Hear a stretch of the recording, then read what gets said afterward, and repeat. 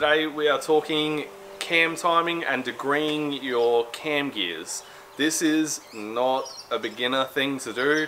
This is an advanced thing, and this is only just setting it to what the cam manufacturer recommends. This isn't for performance tuning in a cam. That is a whole nother beast and has to be done on a dyno with people who really know what they're doing, and you have to really trust your tuner because you can easily fuck this up. So I'll run you through what we've got set up here. So on the crank we have a cam timing degree wheel. These can be had for about $50. We then have a pin that is showing our top dead center mark. Now we use a piston stop, which half of it is inside the spark plug hole at the moment. Then you would thread this inside. You would sit the degree wheel at what you believe to be 10 degrees. Then you would tighten this down just so it touches on the top of the piston. You would then turn the motor over, the piston will go back down, then it will come back up and it will hit on this. Then you read what it says there. Then you have to figure out where actual zero is. Once you're happy and you've got actual zero and you've tested it a few times and you're getting zero each time, so 10 degrees each side of it, then you can move on to your actual cam timing.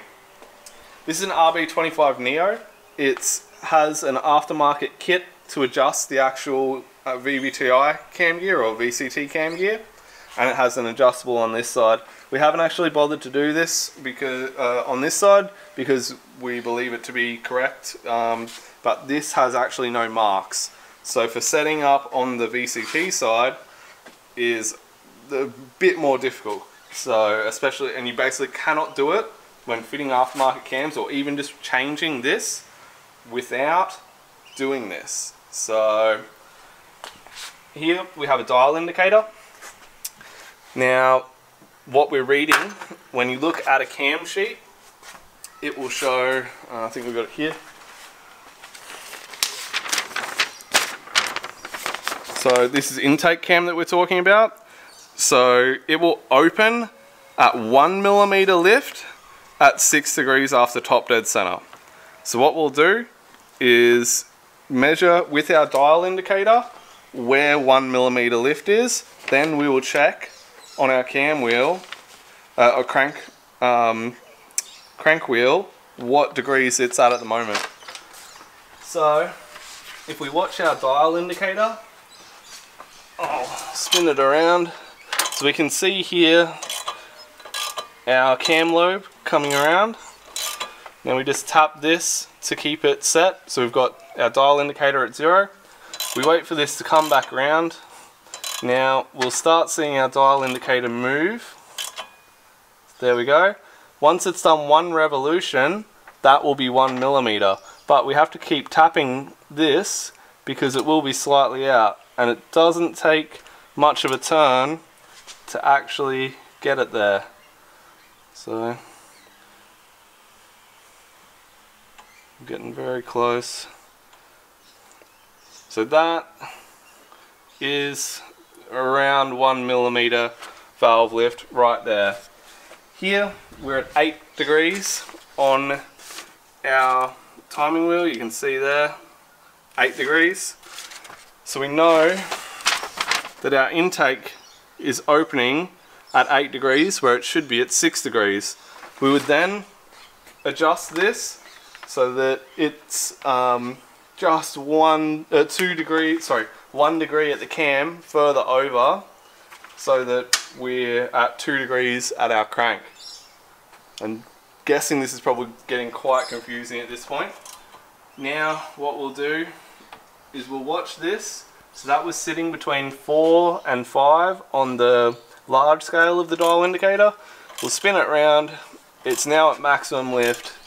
We'll get it back around, and then we wait for it to start going the opposite direction. It starts winding itself back. We just keep tapping this just to get us close. A little bit more. There. That is now at 1mm the other direction, and we can see here Now this is showing that we're at 124 degrees. If we look here though, it will say 54 degrees for intake cam closing. Don't get confused. You have to go 180 degrees minus 124. That's 56. So we're again 2 degrees out on our intake cam close. Adjust it, check it again, and then probably check it again. But that is the basics of doing cam adjustment. It's a lot easier to do with an actual wheel because you can have timing marks on the actual degree wheel to show you where you should be at. There isn't much information out there on how to do this properly. Another point is that you also have on here your intake lobe center. So what you can do is readjust the height of your dial indicator so that your dial indicator will indicate where maximum valve lift is, and you want that maximum valve lift, your lobe center, to be at 120 degrees. That's how you can check your work once you're done. Other than that, do some more research on it, watch this video more.